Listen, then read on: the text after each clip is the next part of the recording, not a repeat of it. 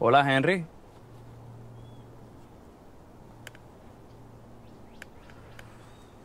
Uy, Rico, ¿debería estar feliz o triste? Ambas. Love the way that they set it up and how it kind of came back full circle at the end with the main character kind of speaking to the camera and talking about his story. It was intense and it was funny. I thought it was really, really well written, and I also appreciated the transitions, which was between like the gunshots, and it would, you know, it transitioned us into a different storyline, and then again another gunshot, and it brings us back to the action.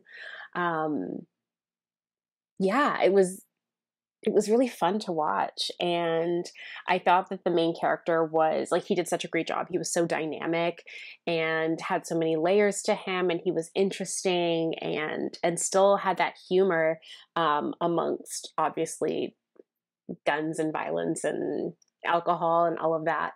I also really loved the close up kind of beauty shots while the credits were rolling of the whiskey and the guns and all of that. I thought it was a really nice touch to end it on.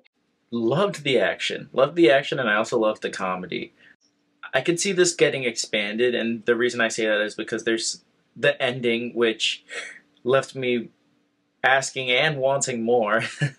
I would have loved to have learned how he managed to get his revenge from his friends who thought they'd killed him, and then he ends up killing them. I also would have loved to have learned the before of what led him to this point.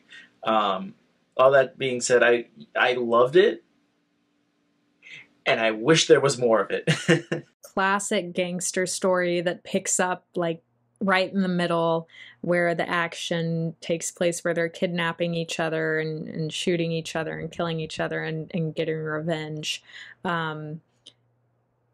And you do a great job of framing those scenes without a lot of context to them. You know, the audience doesn't really know why these events are happening, or, you know, the background between these men who are shooting each other, pretending to be killed, the betrayal, all of that. You build up the pacing of that really well, and make it interesting to watch. Pacing was good, and the special effects of, you know, gunfire, shots being shot, was all really well done. Right off the bat, I noticed the lighting and the coloring were really well done. Coloring meaning, I guess, the use of the colors in the scene. I really liked the cinematography. I thought it looked really, really great right off the bat. And also the nice musical score really worked to give this film a really good tone and suspense. I really wasn't, you know, it kept you guessing, and who are these people and what went on behind the scenes here to get to this point in the story, and who's he talking to at the table. At first, I really just thought he was talking to the audience, kind of like breaking the fourth wall. So it was kind of neat to see it come around and see that he was talking to whoever sent them his way, I think. I thought it was a really neat way to present, you know, this part of the story. I really thought the action was great. It kept things moving along. The pace was good. I liked the locations, and the junkyard was really neat. The camera work was good. The editing, everything was good. The actors were good, and the writing and all of that. So I just want to see more. This is quite an interesting story and premise. I like the unassuming scenario on this junkyard.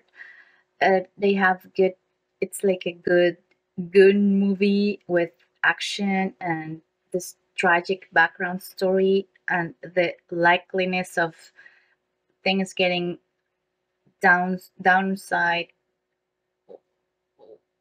when you're involved in this type of environments, it's just very well scripted. Very entertaining. I found it, very compelling, very tense.